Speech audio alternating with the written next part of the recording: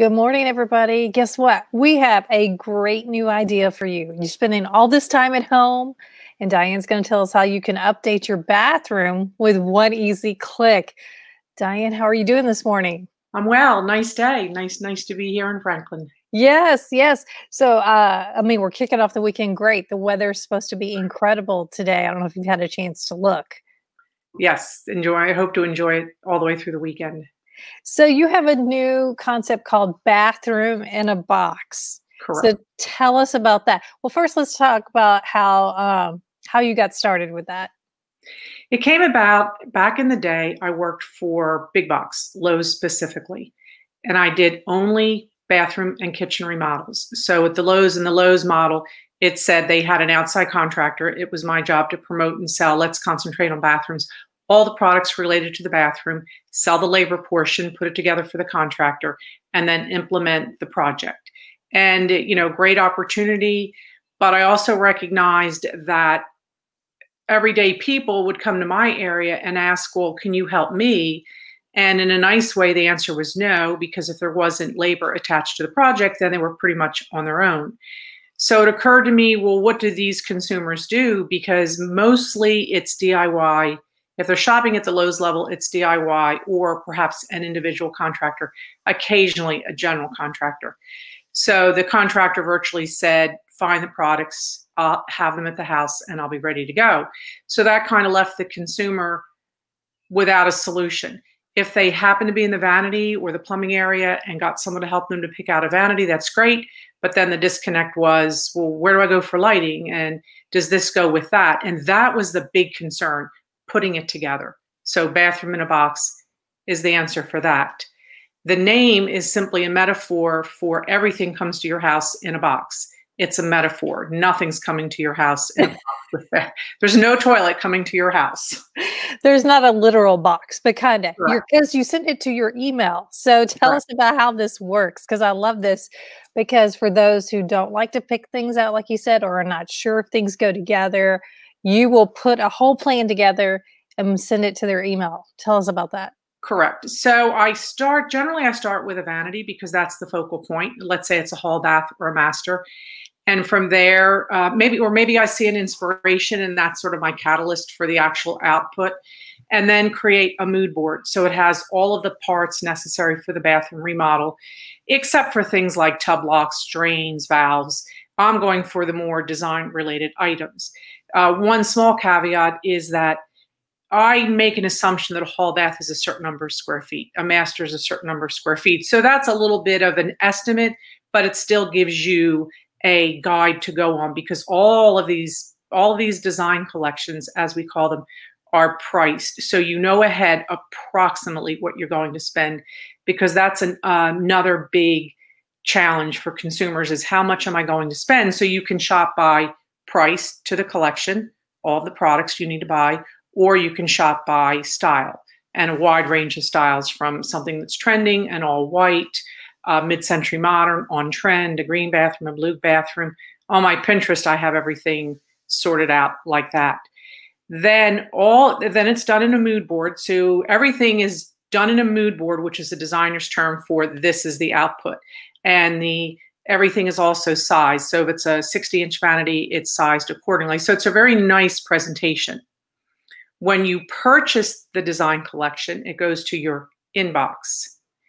What you get for your money is a shopping list, but it's not just a shopping list that says go to Signature Hardware and buy this faucet, or go to Emser Tile and buy this tile. You get live links, so you can click on the link and go right to the retailer. So the shopping list has a little mini picture, the retailer, a description, the queue, and the price. And again, the price can fluctuate, but what the heck, it's getting you halfway there. Yeah, that's huge. Just doing all that research, because that takes so much time to find the product, who sells it, how much it is. That's huge. And then the other challenge is there's in Design School 1 or Interior Design 1, the very first exercise we had was scale and proportion. And as a prospective designer, if you didn't get scale and proportion, you would just kind of be phased out of school. So that's another important ingredient. So you have to match the finishes, the color of the finishes, the scale of the product. In other words, you can't have a mirror that goes out past the width of the vanity. That would look silly. And then there's also, with Bathroom in a Box, it's an opportunity to get access to retailers you don't even know about. Things that in the marketplace, oh, I didn't know about that company. Like, did you know Native Trails makes concrete, composite concrete, proprietary sinks? A little bit of a splurge. Why not a splurge? Why not one splurge in your bathroom, a light fixture, a sink? And those are the things you may not know about, nor do you have time to know about. I mean, how much free time do you have to shop? Then when you do shop, I don't even know where I am. I don't even know what website I'm in. I'm down a rabbit hole, which happens even to me. Yeah. Yeah, so true. So tell me about some of the trends you're seeing right now in bathrooms. You mentioned different styles. I'm seeing a lot of white. Is that still on trend? Very much so, but you're seeing a lot of natural wood. So like a blonde wood, a medium wood, not an orange base. Orange has gone out a long time ago. White is still very popular, like white on white, for example. So how you make that work is changing up the tones of the white or the scale of the tile, and tile plays a big role. Feature walls are huge. So let's say the shower is 42 by 60. So the 60-inch wall might be a feature wall, which is a different tile than the side walls of the shower surround. The other big one, this is a little harder to implement, is a curbless shower, or as low as you can go. So a curbless is easy to do in new construction, a little more challenging in a remodel because you have to cut into the joists and do it correctly. So you're flushing out the floor to the shower floor. So if you have the same tile, then you've just aesthetically or just tricked the eye and that bathroom feels larger. Floating vanities, wall hung vanities. Wall hung plumbing is huge. That could be your splurge item because it costs more for the plumber to run the plumbing.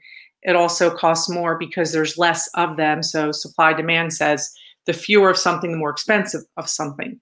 They're beautiful. It's a beautiful outcome. And then the other additional cost is you need a separate valve, whereas in typical bathroom faucets, they come complete with the valve. Yeah, another thing I'm seeing is a lot of people in their master bathrooms are taking out the tubs and they're doing like really large showers. Is that something that you're seeing as well? Then it's a space. It's simply space. Do you have the space to keep the tub but go with a larger shower? If you have to give up the tub over the smaller shower. And my daughter asked me this once, how many bathrooms and kitchens have I been in? And I said, gosh, hundreds. That's not to say I've sold hundreds and hundreds. Well, perhaps I have, but that would be my advice. Take the tub out. Now, if you're getting up into the $1 million category, probably the bathroom's large enough to make the shower bigger, keep the tub, or change the position of the tub, or change the size of the tub. So always the shower has to be the big driver. And then the other would be, instead of doing these little cubbyhole niches, run the niche from corner out to a wall. A little hard to explain on TV. However, suffice it to say, the bigger the niche, the better. Okay, so that's your items in the shower. That's what you're talking about, right? Correct, correct. So you can also do a linear drain, which allows you, so if you have a shower, it has to slope from four corners to a drain to make it drain properly. And I've seen plenty where that slope wasn't done correctly. But you can slope off two walls. Therefore, you have two planes going to a drain. That allows you to do bigger tile. When you come off four corners, you have to use very tiny tile to accommodate that angle, the pitch. So that's another neat look. Ah, I see what you're saying now. That's interesting. Well, this has all been fascinating. I could talk about this all day because I love talking about bathrooms and design. But tell people who are interested, because we're spending a lot of time at home looking at their bathrooms thinking, man, it's time to change. But tell us where they can find more information. www.bathroominabox.com. And so tell everybody about what your ranges are for designs. Where does this start? Maybe $29 for a value price budget bathroom. So perhaps the house is in the $250 range. And why not have a nice bathroom, even if it's in that price range? So a value price, that collection might be $29. You can go all the way up to $16,000 for like a double vanity master setup.